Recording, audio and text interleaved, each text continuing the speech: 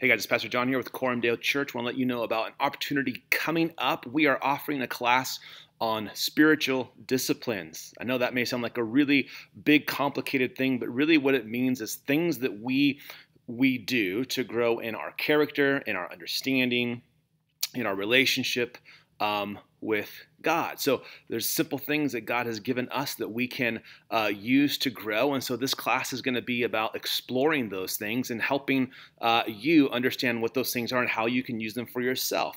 One of the reasons that we're doing this is just about every person, every Christian I have ever met, including myself, has struggled in the area of spiritual disciplines, whether it's reading your Bible or prayer or generosity or hospitality or whatever it is. We just tend to struggle. And sometimes we just feel like we're so fed up with it. We've tried it. It doesn't work, or we weren't successful at it. We have shame. We've got guilt. We just don't even want to try it.